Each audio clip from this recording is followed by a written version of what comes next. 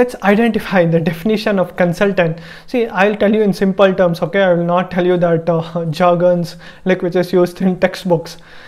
A consultant is a person who takes a person from a point A to point B in a least possible time, from a current situation to desired situation in the least possible time. Like help them get like mini wins, like step 1, step 2, step 3 in a very simple way, right? Taking a person from a point A to point B in a least possible time, to take them from a current situation to desired situation.